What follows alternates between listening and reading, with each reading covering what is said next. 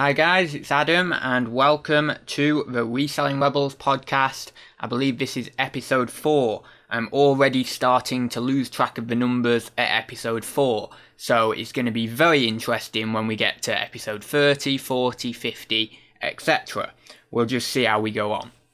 Anyway, so today's topic is what do we enjoy about reselling?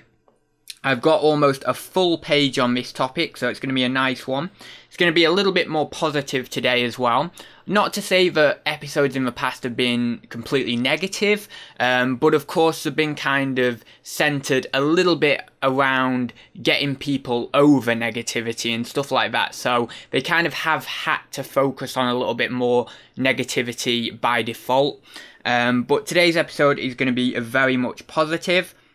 And the next episode, episode 5, will be building a business from the ground up or building a business from scratch. And when I say business, I generally mean a reselling business. So that's what I'm going to be focusing around. So as always, if you have any questions on that, if you have any tips that you would like me to kind of voice on the podcast for you, for maybe people out there who are wanting to get started in reselling centered around that topic, then please do drop them down below this video, or as I've mentioned in the past, you can message me over on Instagram. So just once again there, the next topic will be building a reselling business from the ground up. So first point I wanted to discuss on today's podcast is simply as we start to address this question of what do we enjoy about reselling, I wanted to discuss simply how cool it is to buy and sell something. So obviously there'll be a lot of people who are watching this who are regulars to the channel and who have been reselling for maybe a number of years. And I'm sure that you guys have, when you were younger, been one of those kids who has sold stuff in the playground, whether it be sweets or chocolate or crisps or fizzy drinks or whatever. It might not have even been that. It might have been something else. It might have been some sort of toy or something. But if I try and take you back, if we get into a little bit of a nostalgia trip here for a moment, if I try and take you back to that moment, if you were one of those children in the playground who used to do that, let's just take each other back now and think about those moments where maybe you were going to, I don't know, a local savings supermarket or whatever it may be. I mean, what springs to mind for me is something like Quality Save. You go to somewhere like that, or maybe you just even go to your paper shop or something, and you buy them there, and you're excited because you're buying X number of these sweets or chocolate bars or whatever it may be. And then you go into school, you're putting them in your bag, and then you're going down there, and then you're putting a tiny little bit on top, or maybe even quite a little bit on top, depending on, how cheap you're getting them for and all the rest of it. But you go down and people are crowding around you, and of course, because in the school ground, generally, I mean, we did have one vending machine in school actually. We weren't allowed to use it, but people did use it anyway, obviously. But generally, it's a bit more of a monopoly. It's a little bit more of a kind of isolated marketplace, because of course, most schools, yeah, okay, you might be able to get the odd bit of chocolate or whatever, but you're not going to be able to get a huge amount of it. You're not going to be able to get loads of it from there. So, and as I say, in some schools, you might not be able to get it, period. So, you're then opening yourself up to kind of having a little bit of a monopoly. So, everyone's crowding around you, and they're buying things from you, and you're loving it, and there's just that thrill there. Of course, that's buying and selling on a personal level, but you still do get a similar thrill to that. Maybe just in a slightly different way when you're selling online.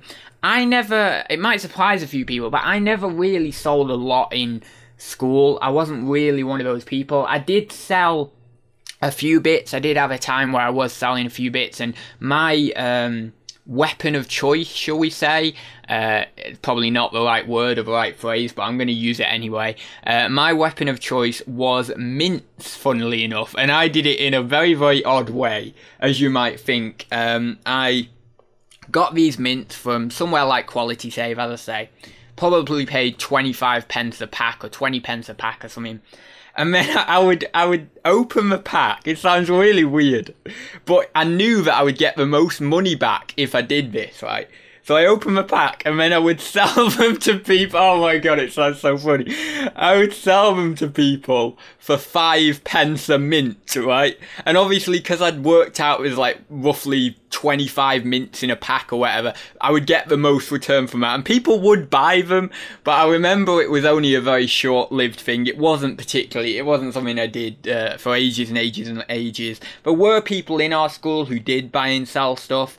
It wasn't really prolific, but I do remember that was the case. So it's quite funny, and it's quite nice, and obviously quite nostalgic when we go back and just discussing the basic buying and selling, and just genuinely how cool it is. Let's take ourselves back, as I say, and just think about how cool it is, the basic process of buying and selling. So yeah, I did just want to touch on that, because it really, that gets us back to the basic, and it shows us really, oh yeah, that's one big reason why we enjoy it. It is just genuinely quite cool to do.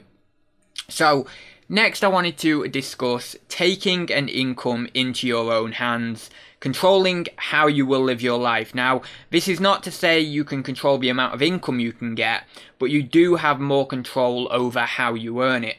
So, of course, you know, when you're in a normal job, you don't have really much control over your income. Of course, you can try and work your way up the ladder, get promotions, all the rest of it. You can try and, I don't know, at some point maybe ask for a pay rise if you're doing a really, really good job, and you know your boss is obviously very proud of the job you're doing and stuff. You can maybe try and take that leap of faith and ask for a pay rise or something. Or you know, as I say, you just have to kind of find another job that pays better, or go into a different field, you know, retrain or whatever it may be. But you never really have a real complete control of your income. I mean, I suppose if you're quite open-minded and you don't mind moving from job to job, then yes, you do have quite a good control of your income, because you're not limited by the fear of losing the current job you've got, because you're just open-minded and you're just gonna, right, well, I'll take what comes and all the rest of it. So therefore you can be a little bit more in control of your income. But a lot of people need to have the security of having a job these days, so they then do build up this fear of going to a different job, because obviously they've got a family to feed or whatever it may be. So therefore their income is a little bit kind of stifled in a way, because they can't move on, or they feel a little bit stuck in one way. But yeah, when we are reselling, when we're in any sort of business, we can take our income into our own hands somewhat. Now, of course, this requires work, this requires dedication, this requires outside the box thinking. If you want to really scale things up, if you want to do things in different ways, if you want to bring you know, different things to the table, obviously if you do bring different skills to the table, then you are going to be able to increase that income. If even in a reselling business or whatever business you're in, if you don't sort of bring new things to the table, if you don't think outside the box, then you won't be able to take your income into your own hands as much as those entrepreneurs or business people who do take those risks or think outside the box will be able to. They'll be able to take it more greatly into their own hands and, of course, earn more in the process. So, as I say, you can't really control how much income you're going to get.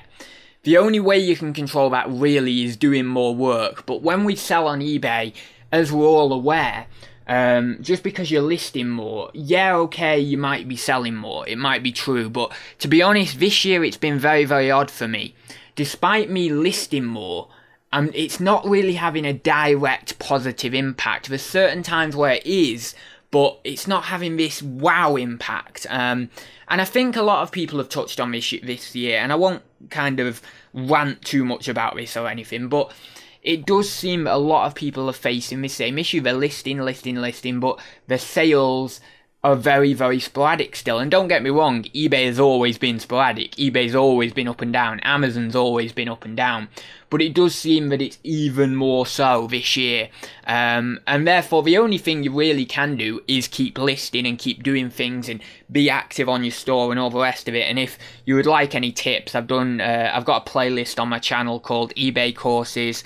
and I've done loads of different courses on various different ways to increase your sales, increase your views, all the rest of it, and you know, all different manner of courses and stuff basically. So if you want more information on that in particular, then you can go and have a look at those courses. But yeah, so there are things we can do, but that doesn't guarantee sales. We can never guarantee ourselves sales. We can be pretty sure, we can be even maybe 90-95% sure that if we're listing X number of items, we're going to get X number of sales, but we can never 100% control the income completely, and if we were to do that, we would just have to be in a regular job, because that's the only way you're going to completely control the income. And even then, it's not completely safe, because you know, your job is never completely safe. Nothing in life is ever 100% completely safe, because the element of the biggest element in life for me is change, and things change all the time. So I mean, you can see this generally in life, in overarching themes of life, which are, you know, life and death and things like that, and relationships, and just all that sort of stuff kind of goes hand in hand with this idea of change, and that things aren't completely safe. It's just this illusion that people manifest in their minds, that they think, oh, well, you know, this job is going to be safe, you know, it's a safe bet, and maybe it's not going to be safe. So you've always got to kind of think about that.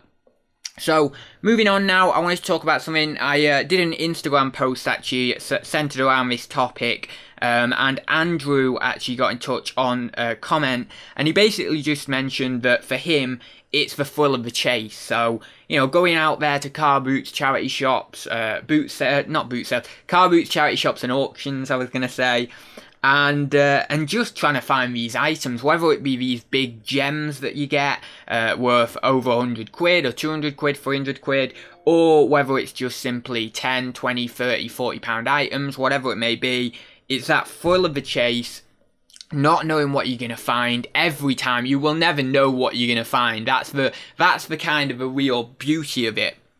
You will not know what you're going to find, and that makes it worth doing. If you knew what you're going to find, it would be boring, because there would be no chase there, because you know you're going to find X number of items, or these specific items. But because you don't know what you're going to find, it makes it worth coming back each time, and that makes us more motivated to do it. So yeah, Andrew is very, very correct there. You know, we're full of the chase, that wanting to keep going back to places because you never know it. That one thing that you can pick up for £1 and that's worth £100 or something might be there today, and it might be something so cool, not necessarily just the profit, but the item itself might just be rare and cool and interesting. It might be some sort of antique, you know, for me it might be some sort of antique that is, you know, just so cool, and it's just like a once in a, maybe not a once in a lifetime, but a once in a few seasons kind of find, and it's, you know, it's just so interesting. And then for other people, it might be some sort of vintage video games console that's quite rare, or it might be, I really don't know, some sort of plush toy that's really rare, and obviously that really kind of gives us that thrill and keeps us going with reselling. So yeah, I wanted to touch a little bit, I know I've obviously done work structure, and I've done about balancing business and social time, so I don't want to touch on this too much, but I just wanted to mention it as a little bit of an addition to this topic, and to answering this question as well. So I wanted to touch a little bit on flexibility of working hours. So, you know, obviously, why do we enjoy reselling? Or what do we enjoy about reselling? Well, the flexibility has to come into that. And I've actually put a little bit of an example down here. Now, I am not a father myself, so I can't really comment on this. So I am doing a little bit of assuming here. So forgive me if I am assuming in a slightly incorrect way. But I think that it's fairly correct, this. So I put mums/dads doing reselling full time will find it easier to organise their children.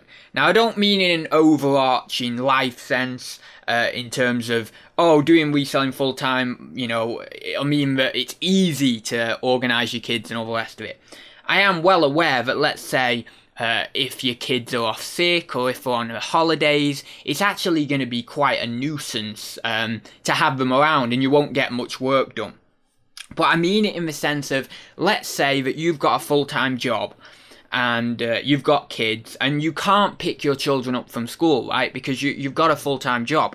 But with reselling, you've got that flexibility because you know, you've not got anyone there, you've not got a boss there saying, oh, you need to work from 9 to 5 or anything like that. You can go down to the school, you can pick them up and you can bring them back. You can take them there in the morning. If they've got doctor's appointments or dentist appointments or whatever it may be, you've got the flexibility to get them there and take them there, etc.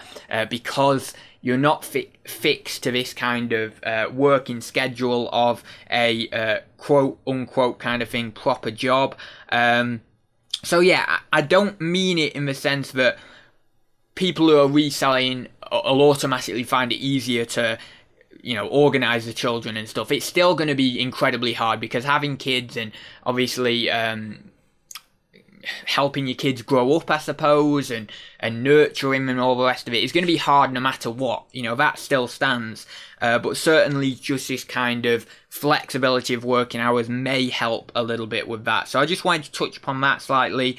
And of course, if there's any other reasons, there might be other certain reasons that you can't particularly work in certain hours, then doing reselling, you have the flexibility to avoid those hours and work different hours, etc. If you just genuinely like working later at night, and you want to, you know, not work in the day, then you can do that, etc. So yeah, I just wanted to touch on that a little bit. Next, I wanted to talk about variety. So, you know, being able to sell different, unique, cool, and sometimes actually really rare items as well. Of course, as the old saying goes, variety is the spice of life. And it's quite interesting when you explore this. I always think of my grandma when I think of variety or change, because she, well, even to this day actually, but basically when I used to go around my grandma's, this is I've got two sets of grandparents, but this is one of them anyway. But I used to go around my grandma's. My granddad would never be there, or hardly ever be there, because he'd be out fishing, or he'd be out doing some sort of business thing or whatever. And even to this day, he's still working like crazy. It's just mad, really, considering I think he's 77 this year or something. But I always think of my grandma, and I want to touch upon the fact that, you know, when, and this relates back to reselling, it's just kind of a experiential example, I suppose, I'm calling on of my own experience, and then I can relate it back to reselling. But I would go around my grandparents after school, and my grandma would always give me, sometimes it would be a similar piece of fruit, or sometimes it would be a different piece of fruit. She'd sometimes give me different bits of chocolate and all the rest of it, and she'd always mix it up. You know, she'd always, every now and then, maybe once a week, twice a week, she'd give me something different, whether it just be a different piece of fruit, or whether it just be a you know, a different piece of chocolate or something. And even now, obviously, I see my grandparents fairly regularly still, and she always gives me something different. You know, she might come round with something for me, a little treat or something, and she'll give me something different, like pretty much every time she sees me. And it's that kind of change, that variety that is nice, that is, variety is the spice of life, essentially. So, relating that back to reselling, that kind of has always given me this mentality that change is, I mean, I used to actually deplore change. It was deplorable. I hated, I really didn't like change. But as I've got older, I've started to get with it a little bit more and see the real benefits to change and how it can be such a good thing, really. And when we apply this to reselling, we can see when we do sell different items, it just is genuinely more exciting, because if you're selling the same item over and over and over,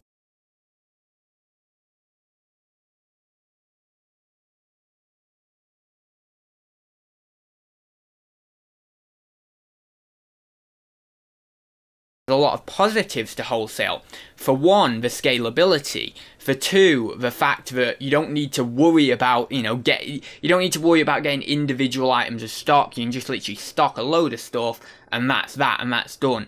Also, you could even argue that the postage may be a bit easier with wholesale because you've got one standard size of item, and then you can just buy in X number of a certain size box or a certain size Jiffy bag, and then you pop them in the Jiffy or you pop them in the box, and that's that done.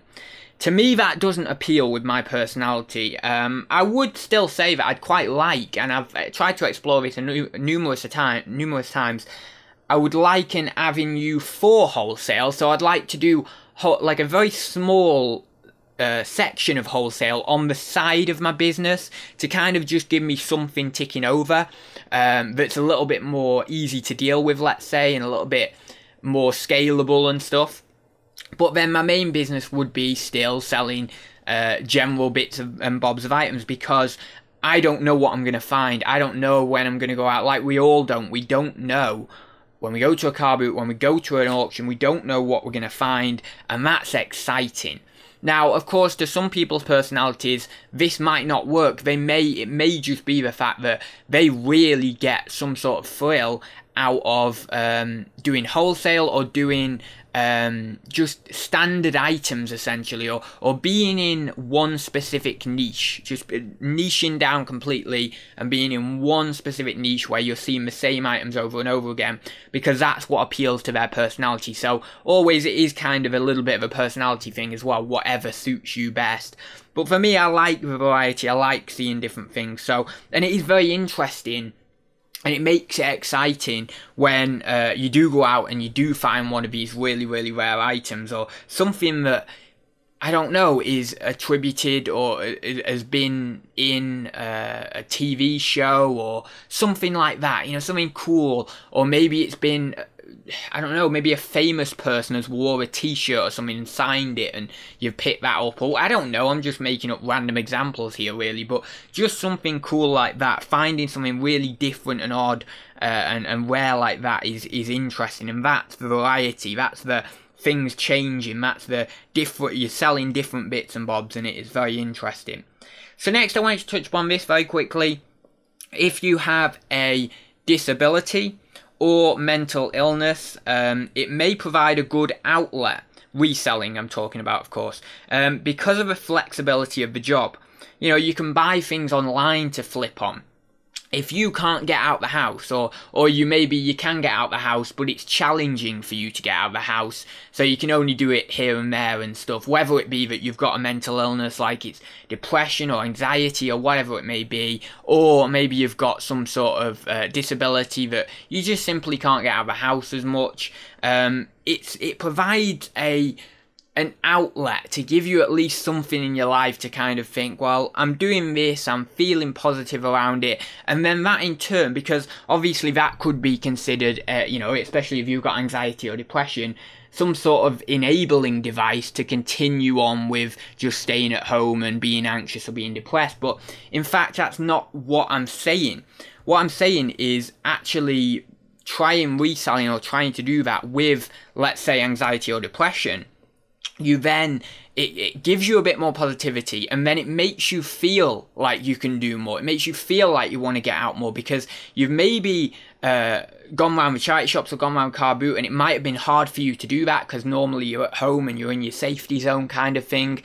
But then you do it once and you get a bit of a buzz for it, and it might be hard, it might be a bit scary, it might be a bit anxious, it might be whatever it may be, but you feel like you want to do it again. And actually, you'll find in the end, the reselling is the thing that's actually getting you out more, even though you started it as just something to kind of help your anxiety or depression or whatever it may be in the confines of your safety zone or security zone at home, or wherever your kind of the radius of your security zone may be, but it actually then helps get you out of that. You kind of have to put in a little bit of work to get yourself out of that, but that's what it did for me, and that's why I can tell you this, because I've had empirical evidence.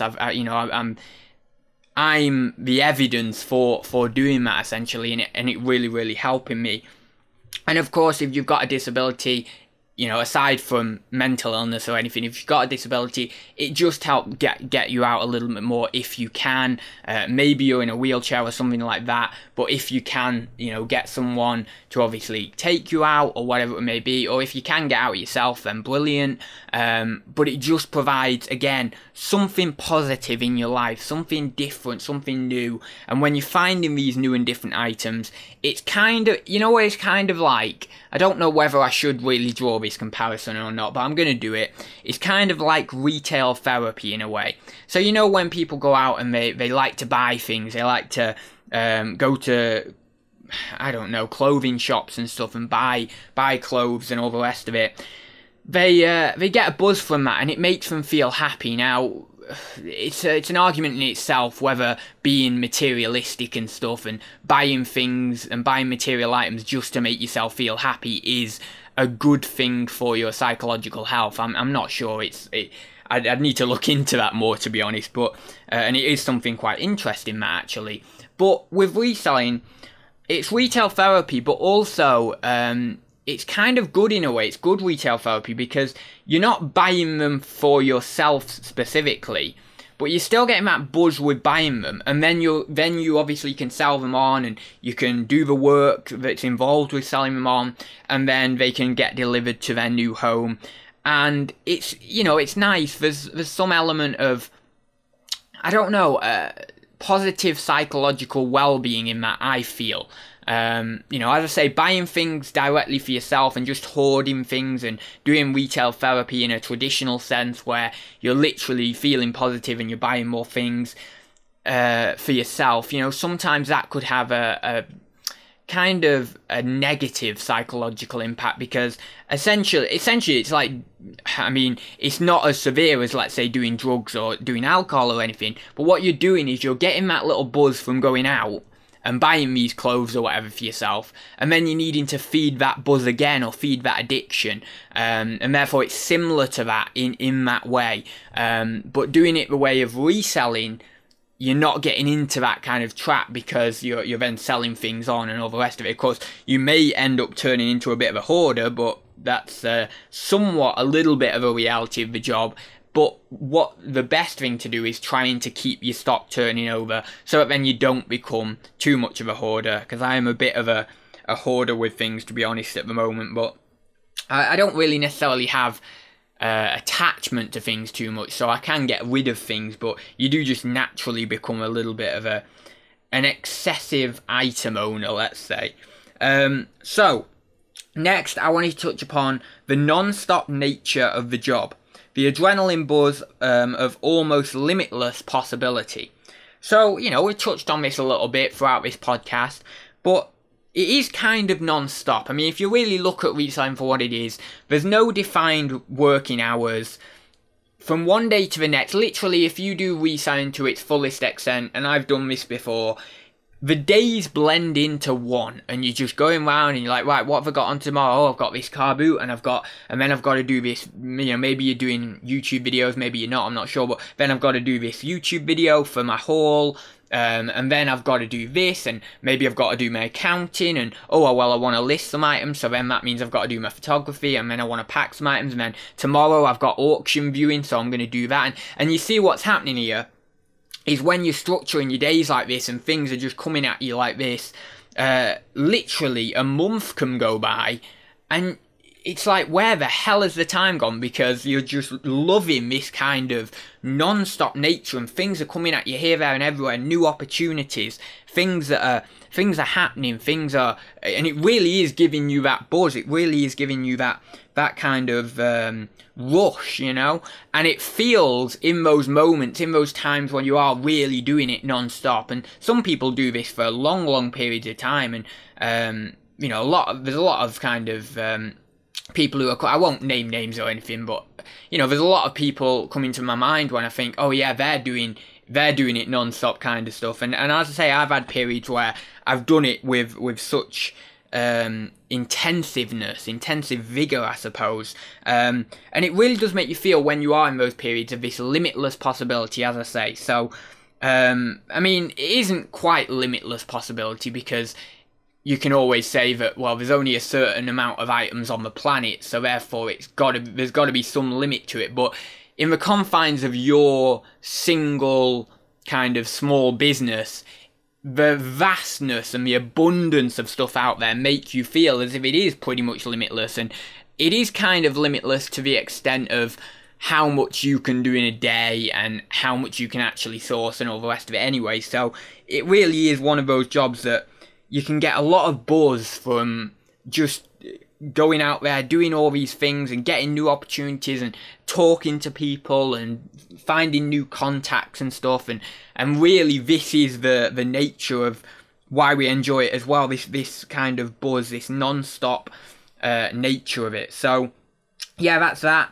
Next, just wanted to touch on a couple of little things. So I'll just mention a few of these quite quickly.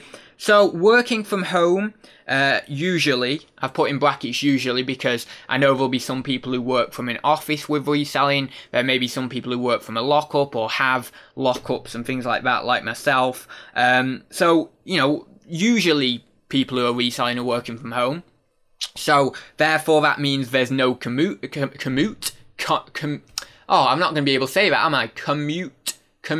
I think that's how you say it, right. Anyway, there's no commute.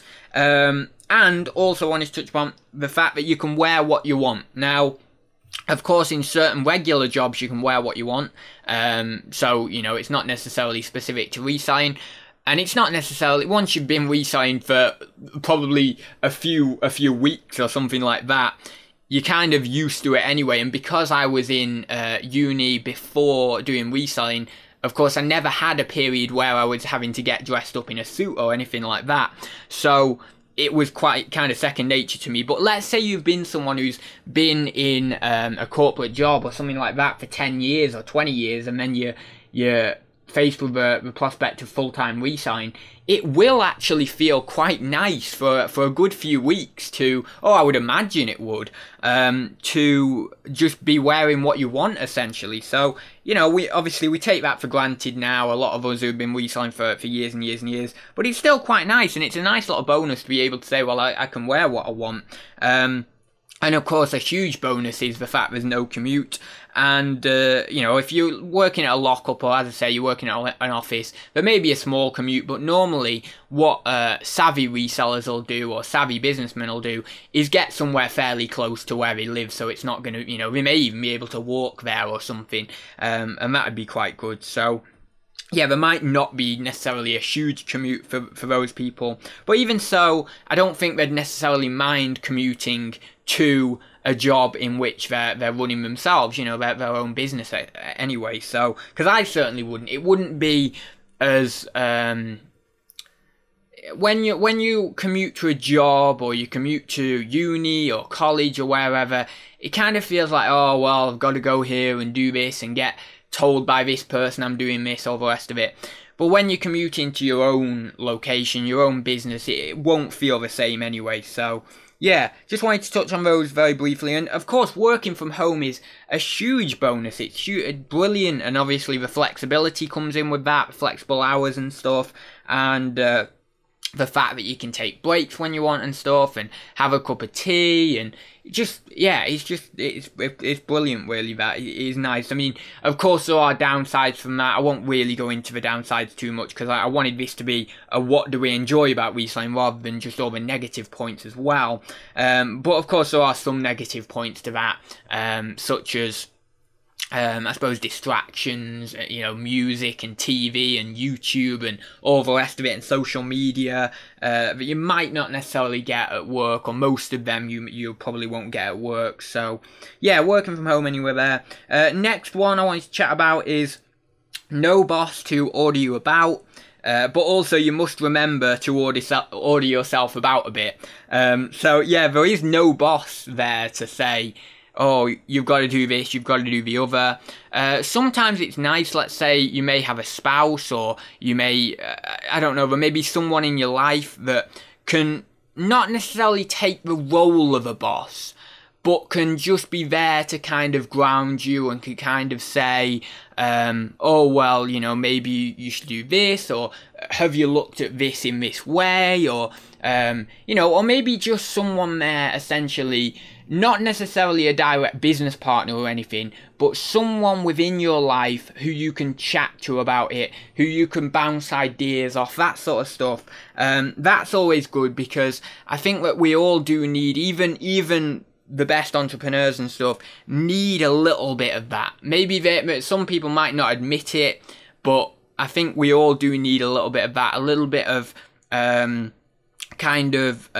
someone else there, even if they're not going to be a boss or anything like that. It's someone who's your equal, who you can bounce ideas off, who you can talk to about things, and who can maybe give you a little bit of a push at times as well.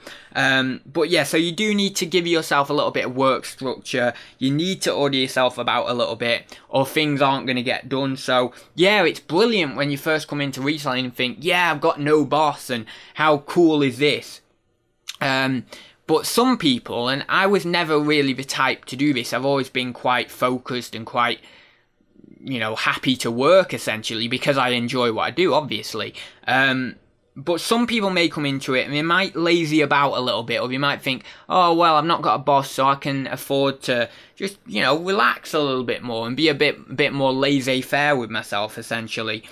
But you really have got to kind of commit yourself and got to order yourself about a little bit and define some structure. And whether you do this with to-do lists or bullet journals, or I don't know, scheduling. I've used Google Calendars before, and I've done all the things in the book, basically. I've done bullet journaling to a very terrible extent, really. I've not done all the artistic bullet journaling or anything, but I've done to-do lists, bullet journaling. I've done whiteboards and all the rest of it, writing things on whiteboards. I've wrote pages worth of long-term goals and short-term goals and all the rest of it. I've done, as I say, Google Calendars and setting up structure in that way. I've done loads of different things, but the one thing that I come back to all the time is just a very, very simple, basic to-do list, and that really does motivate me. So I literally just write down to do, literally on a piece of paper. That's all. You don't need to do anything fancy. To do, and then underline it, and then do a little asterisk, or do a little, I don't know, a cross, or whatever way you want to do it. And then literally just put listing, or list 10 items, and then next one, packaging, next one, photograph 10 items. Or you don't need to be in any specific order. Obviously, you'll need to do the photography before you do the listing, but just do it like that. And then do, I've got a to-do list here actually from the other day, so I'll just read off a few of the things just to give you an idea. So, I've got labeling, and then I've got altering them. And this is how simple it is. It's literally 1 or 2 words for me, because I don't do any BS, basically. So, labeling. Right, I did that. I've ticked that off. Altering them, so go to altering them. I did that, ticked that off. Vlog, that's all I put down, vlog. I did that when I was in Altrincham, ticked that off. Photography, I did that, ticked that off. Listing, that will have been 10 listings, I assume, at least. It wasn't from yesterday, this actually. It was from like a week ago, but I thought it was from yesterday. Packaging, I did that, I ticked that off. I put down C. Ryan, who is one of my friends. Unfortunately, I didn't do that, and it's the only one on the list that I didn't do. And this comes back to balancing social and business life that we talked about last week. But C. Ryan, I didn't do that. Edit car boot vlog, I did that, sure enough. Move Alti vlog onto computer, so just a little one there. I write down little ones as well. So that was just moving my my vlog, not the images, the videos on my phone to my computer, and then putting them in a dedicated folder that I have before I edit them. And then sort some stuff out that I needed to sort in my storage area, so I was sorting that out, so I ticked that off. Edit Alti vlog, so edit the vlog from Altrincham after I uploaded it to my computer. I did that, and then get the parcels out, or just put parcels out, and I did that. So you can see there, the nature of my working mentality is do everything that is associated with work, and then you can see the people you want to see in the day. And often it means that I don't see the people I see in the day because I do a lot of work, and I always try and get as much off as possible. Now, at the start of the day, that to-do list was probably about 3 items shorter. I wasn't going to edit the Altrincham vlog on the same day as doing it. I don't even think I was going to do I don't think I was maybe even going to edit the car boot vlog, but then I did that as well. So, you know, you add things to your list as well if you feel like you've got the time, and then, you know, it goes on. But then you tend to get into the thing of, well, I woke up at 6 a.m. or whatever, I've been working since then, and it's now 4 o'clock, and now I'm going to... I remember it was 4 o'clock at the time, actually, when I was sitting down to edit the vlogs. And then I've got that to do, and before you know it, it's 7 o'clock at night, and you're like, bloody hell, what have I... You know, it's crazy, really. And that goes back to the non-stop nature of reselling that we were touching upon. And not only reselling, but business in general, because obviously a little bit of YouTube work comes into that as well. But, yeah, it can get a little bit crazy. So, it is sometimes worth holding it at the door and getting to see people as well. But yeah, certainly just try and find something that can direct you, because you don't have a boss. So try and find something that can direct you. It doesn't matter what it is, just find something. Try out all the different things under the sun, all the different things in the book, and you will find something that suits you. Don't go off what other people are doing. I mean, try the things that other people are telling you to try, but don't just go for those things because they've said it's a good idea or anything like that. Go for what works best for you. So, and then, no, I've got 2 more points actually here, not just one. The reselling community, making new online friends who also love the job. So, of course, this doesn't tie directly to reselling as a job. But I think what we all enjoy about reselling is also the offshoot of having the reselling community. And it seems now, I wouldn't say now more than ever, I mean, maybe I would. I mean, it does seem like the community is in a really, really good place at the moment. I don't necessarily mean the Facebook community, but certainly the Instagram community is in a really nice place. And to be honest, it's always been in a really nice place, the Instagram community. But it does feel like that to me. And it feels like everyone's connecting on a great level. And, you know, people are chatting to each other, and people are doing all these different posts. And, you know, we're doing stories over there and stuff. And it's just really, really nice. And I do feel like it is in quite a good place at the moment. And that is an offshoot from reselling. It's an outlet to kind of talk about the job, aside from actually doing the job. It's an outlet to talk about the job to what we could consider your colleagues or co-workers or whatever. Or just, I don't know, there's probably a word for it. Maybe, is acquaintances the right word? It doesn't quite sound like it completely fits, but you know what I mean anyway. The people who are doing this job alongside you, but aren't necessarily your boss or anything like that. That's kind of what it feels like, and it really is nice, and it is very motivating to have that reselling community and talk to people and you know, possibly see what they're up to and kind of discuss ideas and stuff, but also just to generally talk to them, not only about reselling, but also just as another human and someone who is fairly like-minded. Because what I've noticed is a lot of the people I chat to, reselling-wise, we are quite like-minded individuals. There may be certain different tastes that people have, but generally on the base of it, we can get on quite well. There's a lot of resellers that I get on very, very well with, even on a personal level, you know, aside from chatting about reselling and stuff. So, yeah, I think that it's just nice. It just really is another enjoyment factor of the job, or an enjoyment factor of an offshoot of the job, essentially. And then finally, the last thing I briefly wanted to touch upon was the fact that we enjoy it, and get ready for this, we enjoy it because we enjoy it. And that's really as simple as it gets. I didn't really need to say any of this stuff prior. Hopefully people don't think I've wasted the time for 45 minutes, but essentially that's what it boils down to. We enjoy it because we enjoy it. That is it. That is the be all and end all. You don't need any of the rest of this. We enjoy it because we enjoy it.